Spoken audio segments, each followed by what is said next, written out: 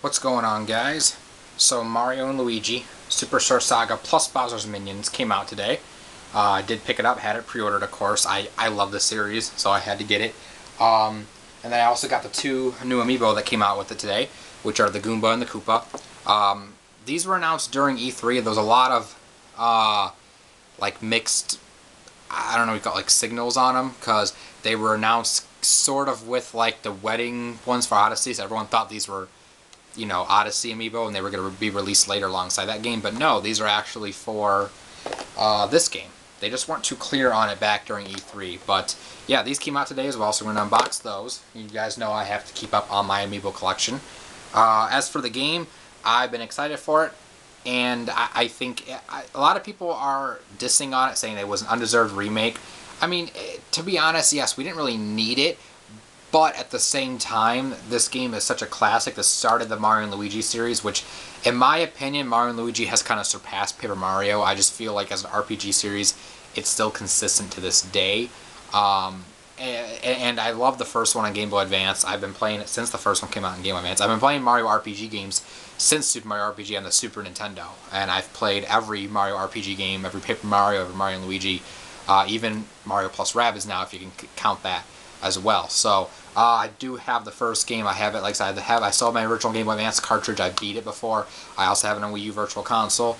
But this game, like I said, I was really excited for the Bowser's Minions. Definitely going to check that out. And I'm excited for all the new features of this game. The art style, they updated it as well with the Paper Jam and Dream Team engine. So it's going to be cool. The cover art is okay. Ever since Bowser's Inside Story on the DS, they've kind of did this boring, like, white background with Mario and Luigi standing here and some elements around them. This is just for the North American box art.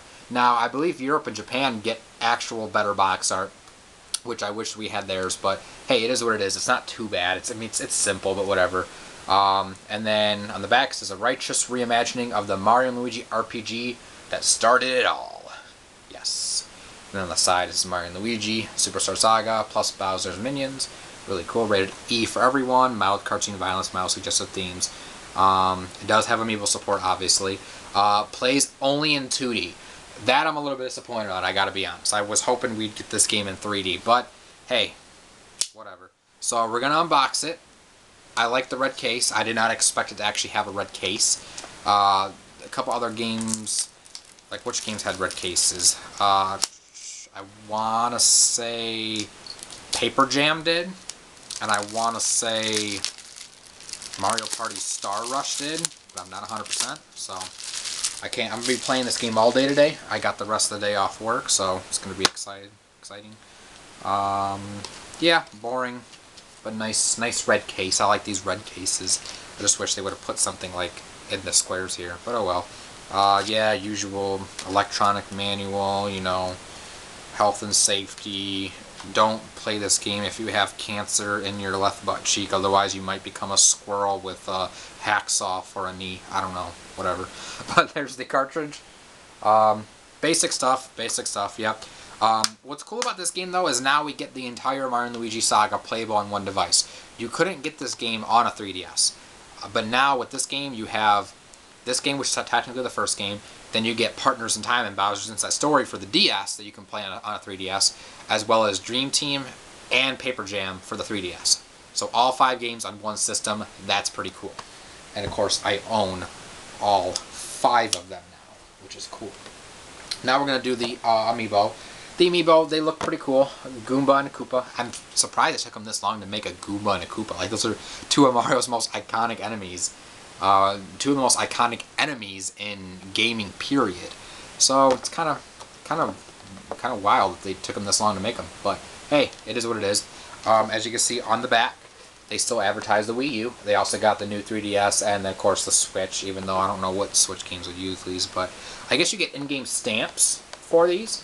I'm not 100% sure too much on the functions in the game, because I knew there's going to be new features, but I kept most of it a surprise. I didn't watch too much of the gameplay that's been shown over the past few days. I know Japan got the game, I want to say, I think Japan got the game first, and I think the ROM was also leaked online before the game even came out in Japan, so I didn't bother with any of that. I've kept the game, because like I said, I already played the original game back in the day, so it's one of those things that, you know, any new stuff I want to be surprised on, so yeah. So we're going to unbox them. We'll start with Goomba. Now, as you guys know, I'm an amiibo collector, but I'm not a monetary collector, so I still use my collection, so these are going to be open. I don't keep them sealed. So if you're new to my channel and that's like a sin to you, I am so sorry. Not sorry. I do what I do. You can do what you do, but yep. So really cool Goomba. Gotta love Goombas. They got that smug look on their face, you know. They look like, you know, brown rotting mushrooms, you know, whatever. Of course, always gotta have the big eyebrows. Of course, it's got the Mario pedestal podium, so just like the Mario Party series and other Mario series. So yep, really cool. They're very simple, so it's not as detailed as, say, like the Samus one that came out recently, but it doesn't need to be. I mean, Mario enemies are very simple art style, so really cool stuff, really cool stuff. And of course, we got the Koopa Troopa. Koopa Troopa is just adorable. I think this one's so cute. I mean, look at him. He's just minding his own business, strolling along. He's gonna look so cute on the shelf next to all the other amiibo. Oh wow, they actually put a lot of detail in his mouth, which you can barely see, because his mouth, you gotta kind of look underneath it. That's really cool. They got his tongue in there and everything. Huh. Really cool. Again, very simple, but still, there's still detail where there needs to be. Like the shell, really good stuff. His belly, really good. You get the bottom of his shoes. Yeah, like I said, really awesome stuff. Again, these amiibo, Nintendo they know how to make them. I know I say this all the time. I'm beating a dead horse at this point, but it's just really good quality, really good stuff here. So, yep, so we got the amiibos and we got the game. So like I said, I'm going to be playing this all day. I know another game came out today, which was the Professor Layton or Lady Layton or whatever it is. I'm not a Professor Layton fan, so I'm nothing against it, just not my cup of tea, so I didn't pick that up.